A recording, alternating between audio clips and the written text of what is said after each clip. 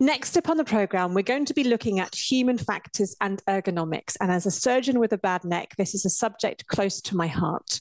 What does the evidence tell us about the role of human factors and ergonomics in healthcare? And why haven't the approaches been more widely adopted? The session chair today is Matthew Woodward, and a research associate at this institute. Over to you, Matthew. Good afternoon, everybody, and welcome to the session. So this is Human Factors and Ergonomics in Healthcare, Successes and Challenges to Adoption. So yes, I'm a research associate here at this institute, but previously I worked for many years in industry as a human factors engineer.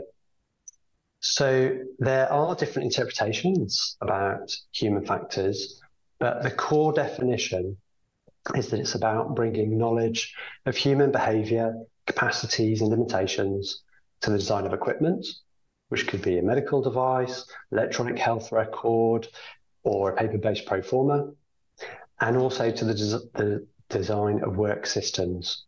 So, for example, that could be a process of communication and preparation for conducting pre-operative checks.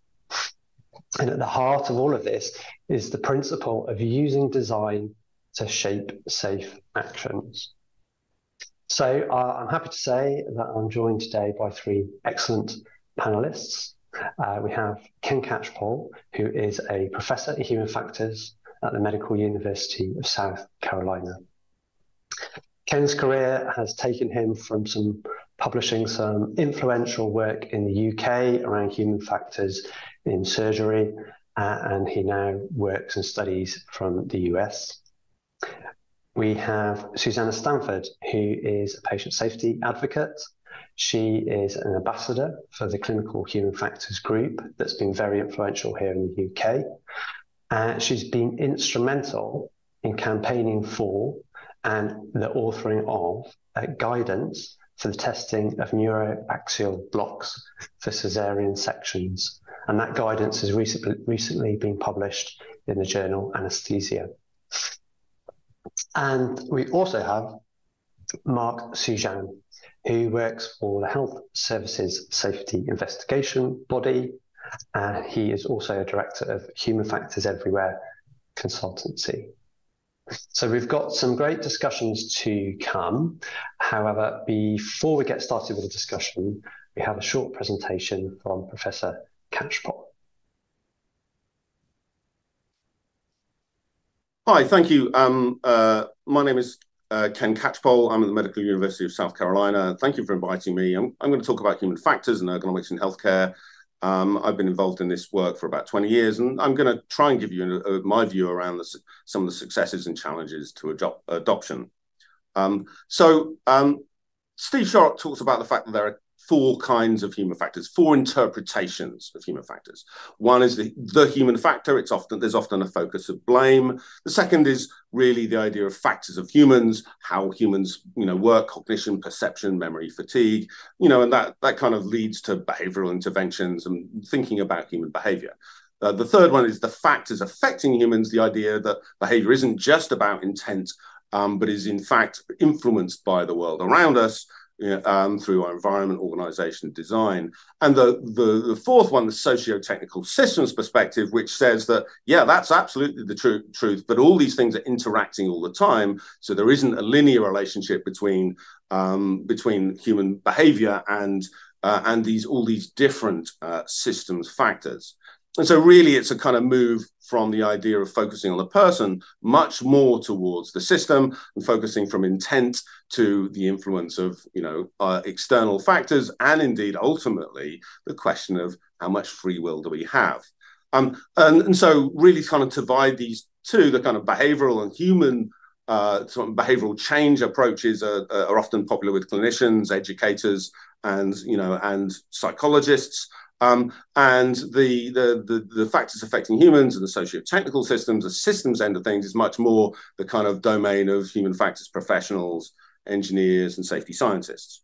So the idea of the human factor comes about within healthcare really as a kind of surrogate for blame, that people talk about the human factor as being the cause of incidents. That's really because it's kind of unacceptable to talk about human error, but that's really what they mean. The other piece of this is around, the finding that communication might have a big influence on clinical incidence. And so this is where we start to think about and have the influence of things like teamwork and non-technical skills. So here we have the Team Steps framework, which has been very popular in the US. And the kind of non-technical skills frameworks from the University of Aberdeen and Steve Yule and Brenda Flynn and some of their colleagues, it's been really, really influential and becoming embedded in a lot of clinical work. And of course, there's actually a whole bunch of meta-analyses around this and systematic reviews that suggest this is a good idea. Teamwork training is a good idea. More, I think, problematically is that by focusing only on the human, it allows systems problems to deeper systems problems to perpetuate. And we had an experience of this working with this team on non-technical skills about a year and a half before there was a tragic accident that really derived from a much deeper systems problem that maybe wasn't recognized by this kind of teamwork training. And indeed, I think as human factors scientists, we often see that there's lots of persistent myths and that the analogies aren't great, and that there are wicked problems that underlie a lot of what's seen as evidence, but actually with further analysis, the story is not nearly as straightforward as we hoped it might be. Because really, the human factors derives from aviation, not in the 70s with teamwork, but with the design of aircraft cockpits in the 40s, where we realized that the design, for example, of switches here between gear and flaps could have a fundamental impact on safety in aircraft accidents. So rather than training people out of it, we could design systems that would indicate to the users how they were working. And so this is, and one of the issues with this is it's kind of hidden. Because good design we don't always see. But more importantly, this is not something that we do in healthcare. This is Bob Wachter. I interviewed Boeing's top cockpit designers who wouldn't dream of green lighting a new plane until they'd spent thousands of hours watching pilots in simulations. Yet this has been woefully lacking in healthcare software design. The real spread and influence here has been on design has been driven by the FDA in the USA, who have really specified the fact that there needs to be a human factors analysis of every new device. These guidance has been around since about 2010. And so the kind of examples of this are in human-centered design, device design, in electronic health records, in drugs packaging, in home care architecture, alarm fatigue, which, by the way, is a misnomer, and now in artificial intelligence. So this has been a great way to get some of these principles into healthcare. There are challenges, that actually the clinicians and engineers don't often work together. It's really difficult for device designers to get in to see the real work as it's done. The clinicians are often blind to how the devices affect their behavior. And we've had some instances of certain devices creating, for example, medication failures that have been blamed on individuals, but actually are a fundamental design problem. And so there's this problem. It's invisible, there's limited reporting, there's poor data on causation because people don't know to report it. There are two examples of two different interosseous bone injection devices, one of which, through its design, allows serious hand injury by the user. Top one is it's possible to reverse and harm yourself. Yet these designs are still out there, and clinicians usually blame themselves. There's also kind of big organizational challenges with this. The way organizations buy in their technologies is not necessarily based on human factors or usability principles, and the device designers maybe don't want to be liable for the harms that some of their designs might create. So moving more towards real safety science that's not about individual behavior or indeed only design, but about the socio-technical system. the relationship between different components of the system that even Jim Reason, who's known for his Swiss cheese, has talked about, but it's kind of largely been absent from a lot of the healthcare safety narrative. Apart from SEIPS, the Systems Engineering Initiative for Patient Safety, which has been really, really influential and is really the kind of de facto socio-technical systems model for understanding patient safety, and has been becoming more and more influential. It was great to see how it's been implemented within the patient safety incident response framework. And that's, a really, really important development. But there are, many other things. Safety 2, or what's called resilience engineering, not to be confused with individual resilience, resilience engineering ideas, and indeed things like naturalistic decision-making, how experts really make decisions, not as information processors. All of these things are starting to become and generate some interest. But really what they say is that people aren't the bad thing, that people hold the system together. And rather than looking at errors, maybe it's more useful to look at what makes everyday performance successful. And really it becomes about understanding and valuing not just the clinical expertise of clinicians, but actually how they work within these complex, uncertain, sometimes dysfunctional systems. The challenges here are that there's a bewildering theory of collections, bewildering range of theories and techniques. This is really, really complex. There's important lessons for implementation science, but it's profoundly challenging for clinicians and clinical science. So this is an example of the number of outcomes that anesthesiologists have to balance when they try and make decisions about medication delivery. So in this respect, error becomes not about who did what wrong, but why was the wrong trade-off made between essentially things that are in competition, goals that are in competition. So the other way in which this work has been is being spread to try and break down these barriers between the clinical perceptions and the application of this complex socio-technical systems theories within healthcare is really through the embedded clinical human factors practitioners. These are professionals who are now working within healthcare organizations, often only in ones or twos, but really trying to look at and address all these different and apply all these different human factors methods at the front line, working alongside clinicians as a way of kind of drip feeding these ideas into healthcare systems. Human factors and ergonomics in healthcare, so the applications have largely been driven by clinicians, often with a limited interpretation of human factors principles, and tend to have been focused on directly changing the behavior of the people in the system through teamwork training or checklists or kind of non-technical skills frameworks, all of which are valid, but actually only tell half the story. The socio-technical systems approaches that are used in safety science are really, really challenging for clinicians and clinical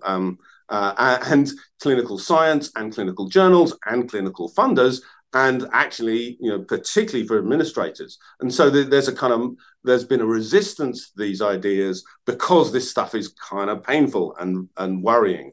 And so, in this case, regulation has had to drive adoption, because really what we're talking about here is that patient safety is about being willing to go together into a messy, unpredictable, uncertain world with competition with resources and ultimately unreachable goals over which we might have limited control, which doesn't sound very appealing, but we can nevertheless make progress in this area if we're willing to go there. Thank you so much for your time. Thank you, Ken. That was a good stimulating start for us. And it seems like we're seeing perhaps different levels of adoption depending on which type of human factors we're talking about. I wonder if I could ask you to reflect, because you've obviously spent a number of years working in the UK and then the US.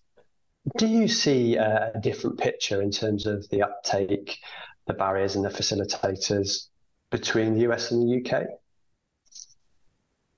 So what I sort of talked about, so I think there's been much more of an interest in the kind of system. So in the UK, there's been a very much a focus on the kind of behavioural change, on non-technical skills, on kind of teamwork training. In the US, there has been that, and that's been kind of driven by simulation. But there's also been I talked about the wider influence of the FDA, for example, and I realised in my talk I didn't reflect the UK experience of that, which I know less about. But that within that, but the MHRA and of course the devices that are used in the US are used in the UK too.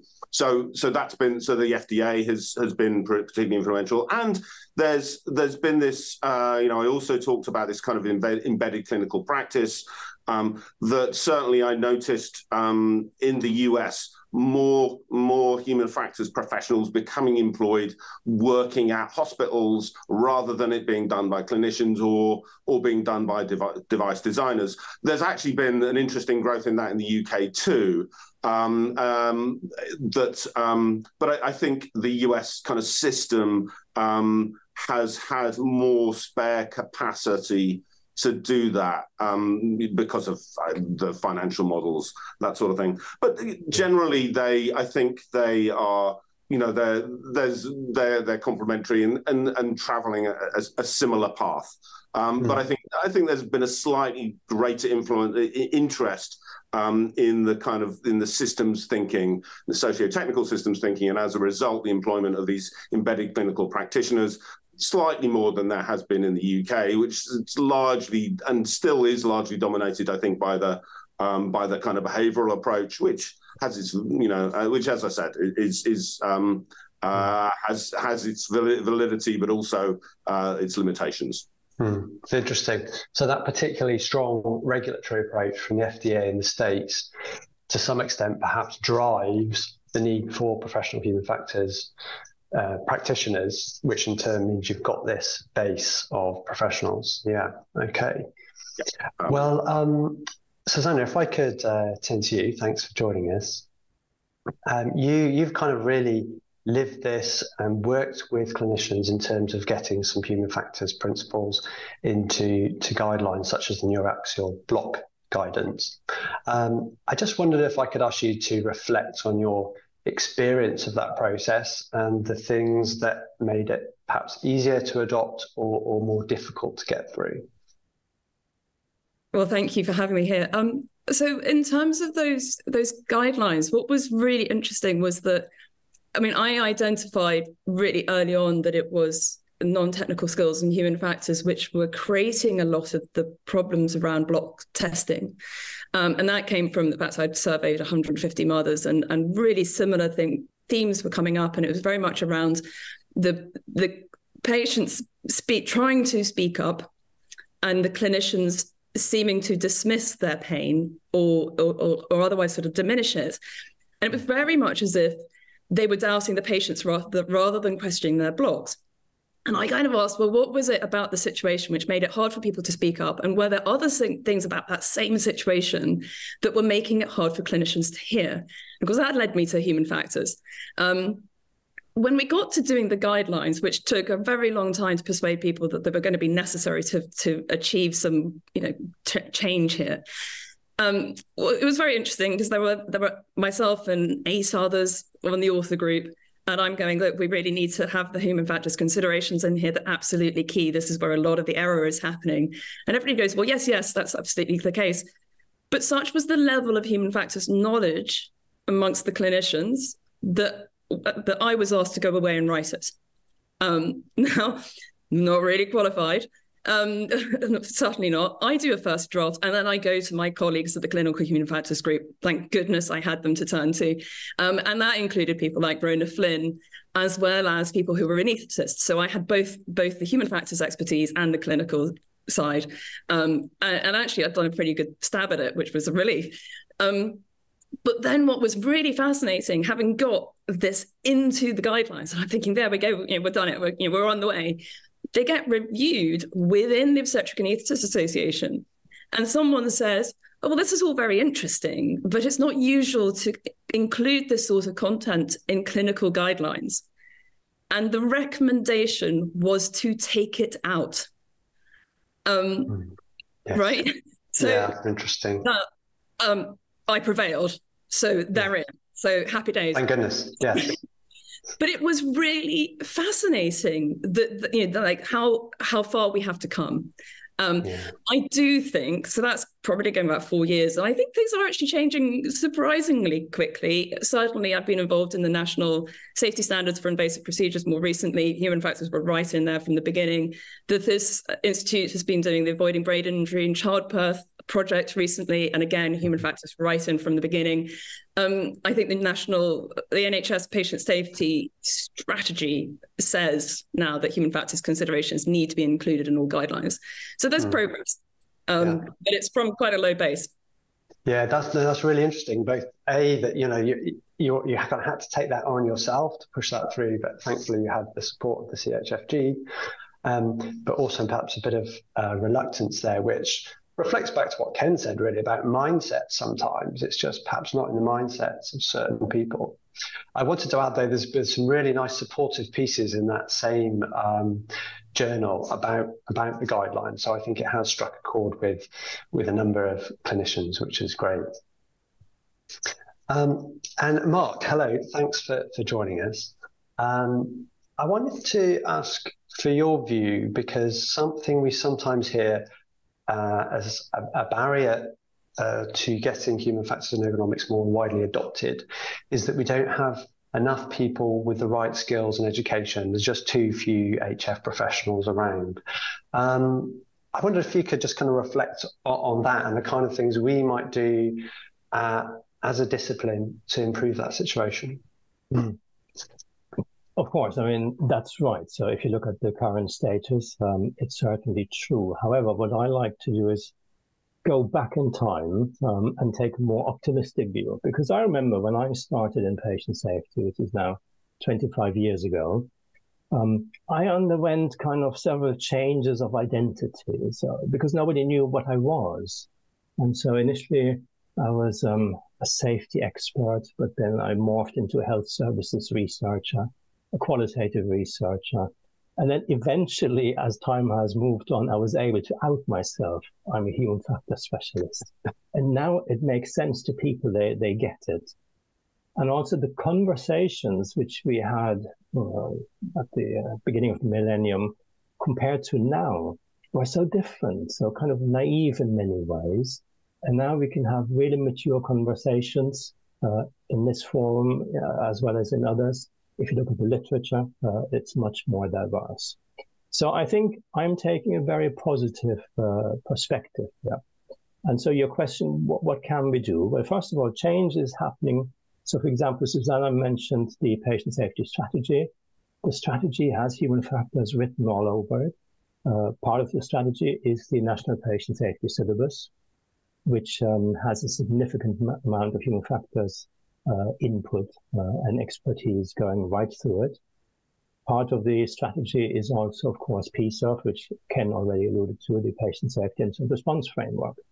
And we need to mention, responsible people like Tracy Hurley, for example, at NHS England, who are chartered ergonomists and who have been driving these developments. So I think that is excellent to see, and we can be really positive. What we need to do is, of course, a number of things. Education and training, I think, is really important. We were saying, do we need more qualified HF experts, or should we train clinicians to, be knowledgeable in human factors? It's probably a mixture of both, I would say. But what we see, at least in the NHS, is a massive expansion in the availability of human factors training available to clinicians. So we have the Chartered Institute of Ergonomics and Human Factors. They have a healthcare learning pathway, which is currently run by Loughborough University. What this enables clinicians is to set them on a course. Well, first of all, to be part of the human factors community, but also set them on a course to become, a specialist, so a human factors specialist with accreditation, which I think is really, really useful. Of course, where I work at the Health Services Safety Investigations Body, we of course provide a lot of education. I think we had last year over 10,000 enrollments from people within NHS, who looked at the systems approach to patient safety incident investigations and other courses. So I think there's a lot to be hopeful of, and education is definitely expanding significantly currently. Yeah, thank you. And I think having that education base then just helps other projects develop from that. And I do think as well it's important that the courses are accredited. So we've got the Chartered Institute of Ergonomics and Human Factors in the UK. It's a professional body, and they accredit courses to make sure that they're delivered to a sufficient standard. So that's good. Ken, if I might come to you again, we've got a very popular question from the listeners here, which is how translatable are the lessons about human factors from one culture to another? And here they reference culture in terms of, are the lessons from air safety the same as those in healthcare and social care? And I think, that is a kind of ongoing debate in the human factors and ergonomics world for a long time. But at the heart of that, there is a good question there, isn't there? What can human factors in healthcare learn from what's been done elsewhere in other industries? So the short answer is yes, we can learn a lot, but we need to carefully translate. We can't just say, just because they do it in aviation, it's going to work in healthcare. There are some similarities and there are some profound differences. The similarities, and I talked about it, are in terms of, definitely in terms of, in terms of design. There's a lot more that we could do that we're not doing in terms of design in aviation. I think in terms of learning from incidents, and I know that there's been, there's been a lot of progress in taking the skills of incident accident investigation and applying those in healthcare. I think some of the ways in which it doesn't work is aviation. I've got to be careful I don't upset people, but aviation is. It has relatively clear goals and has a lot of engineering. And so it can, so there's a lot more clarity about things that go right and things that go wrong. With healthcare, we're also, and by the way, I talk about what I term the mortality problem. Nobody is ever expected to die on an aircraft, and if people die in aviation, that's immediately seen as and should be seen as a problem. Unfortunately, we don't have that luxury in healthcare. Everyone ultimately will die either receiving care or because they didn't receive care. And so knowing even when something has gone wrong or not is much more profoundly difficult in healthcare than it is in aviation. And this has really, really difficult implications for both understanding incidents, but also how we make the right trade-offs and how we understand the trade-offs that are being made, because healthcare is, there is ultimately a limited amount of resources. So knowing what right looks like is profoundly more difficult in healthcare than it is in aviation. And I think it's sometimes viewed simplistically, and many people actually still don't get this, that I think it leads to some simplistic kind of assumptions that are then translated into healthcare that don't work, but that it's not necessarily recognized that way. So absolutely, a kind of a kind of human design level, absolutely, there's lots we can do, but actually an organizational level, there are some profound differences that we've got to be really careful about. Yeah, absolutely. That's good advice. So yes, we can learn. Some of it's translatable, but we really need to think about context. Yeah. Okay. Thanks. Susanna, I might come to you on this one because it's really around the non-technical skills as they're known sometimes. The question is, as a socio-technical approach, alongside all the better design of systems and technologies, do we also need to think about the design of teams? So how they put together the skill mix and so forth. Is that something, for example, that's come into your work with some of the national guidance, thinking about the team aspects? Yeah, I mean, absolutely. In terms of the safety standards for invasive procedures, that's very much around, have you got the right, have you got the right people, have you got the right team, have you got the right patient, have you got the right kit, and also very much about the time points within the patient journey where those things need to be checked. And that sort of consistent checking that, and really the focus on using the team as to work safely, to have a culture of working safely, to try to reduce error, and to sort of take the kind of the onus off the one person to say, well, it's everybody's problem and everybody's job.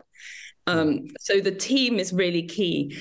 It does loop back around to what Ken's just been saying, though, in that we can't, it's really easy to be a little bit simplistic about it. But obviously, just like planes don't take off without the right people, sometimes you've got procedures going ahead where you don't have the usual team, or you don't have quite the skill mix that would be ideal. And very often you've got people who have never worked together before. And so there's an awful lot. And when people are under time pressure, the things that get dropped are things like team briefs. And it's the really basic things which are actually really, really key for trying to get everybody to behave, to get that safety in. The flip side is that actually this thing, so just to sort of give some of the positivity, these things are beginning to become really entrenched. And even when you move people out of their normal environment, they are now resorting to that kind of behavior. So I was listening to the guy who runs the medical tent for the Great North Run, which is the most enormous undertaking. They have up 28 HGU beds in a tent, huge deal. And when they had to go to intubate somebody a couple of years ago, the team, who of course have from all over the place, they're all volunteers, they've gathered for the day, and they went to do it, and they all immediately clicked into a WHO checklist of who was going to do, who was there, who was going to do what. And it was so instinctive to them to use that to guide how they were going to go forward. So that is massive progress. Because they have a checklist, but they did it. Yeah, and actually also a really nice illustration that this is both about human behavior and the design of the environment that helps people work in a particular way. So yeah, thank you for that. And there's a very good meaty question here, which Mark, I'll address to you in the first instance, which is, are human factors and ergonomics methods any different from quality improvement approaches? And if so, what's the difference there? I do remember, Ken, did you not write even a paper about that? But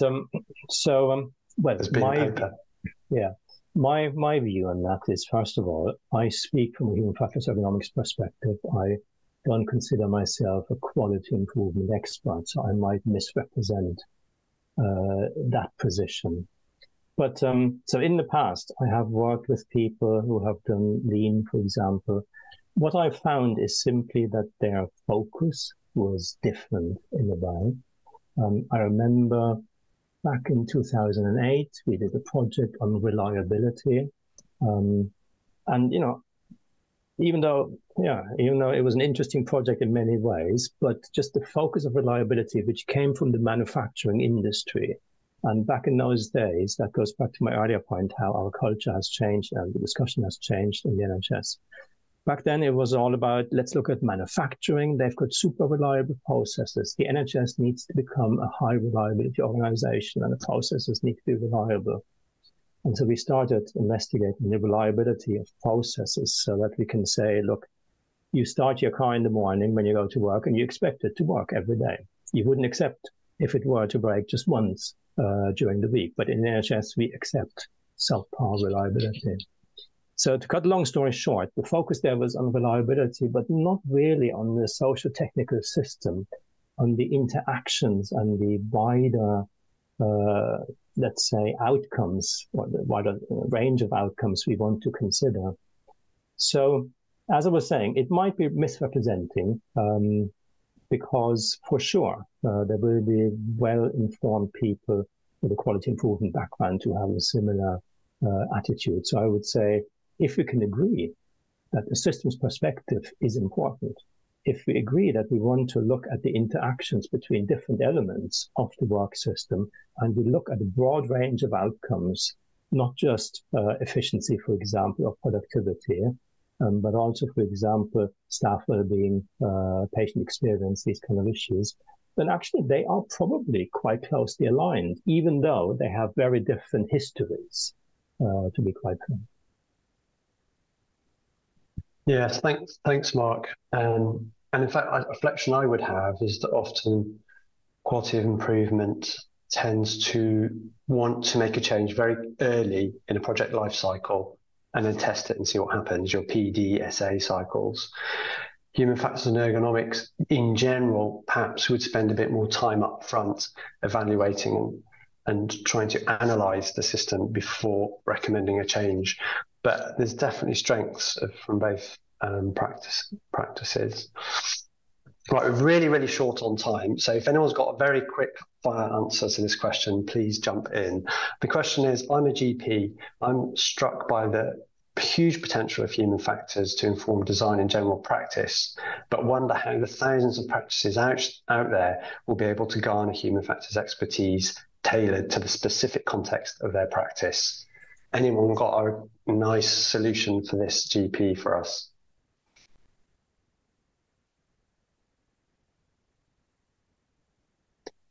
I think it's a real challenge, isn't it? Ken, you want to jump in? So the question was, if I'm a GP and I'm interested in human factors, how do I start applying that sort of work? Is that in the local context? In a local context. So there are some sort of basic books to give you a perspective. Books by, for example, Sidney Dekker or Eric Holnagel are really useful. There are people you can reach out to, the CHFG, and the Chartered Institute. There's, or you can start with, observing and making change yourself using a combination of quality improvement and kind of human factors methods. You can also find GPs who are starting to try and think about this yourself, or find your local, or through something like CHFG, find a local expert who could come and just have a half an hour phone call. You can get so much from a really basic perspective on this that could give you hundreds of things to think about. I think there are all sorts of, there's such a rich way to do this. Those would be some of the methods you could do. And then you're on a journey, and recognize it's not a solution, but it's a journey. Thank you very much, Ken. And that's a good plug there. There's a very good website, ergonomics.org.uk, and that does have a link for the UK for various resources and people that can provide support who are qualified in human factors and ergonomics.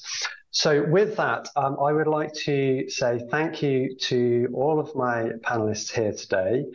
Thank you to you, the audience, for listening and for your many, many questions. For those that we didn't get to, I'm sorry. However, we do have a Meet Speakers session tomorrow. I will certainly be there myself, so do come along and we can pick up the conversation. And with that, I will hand back over to Liz. Thank you.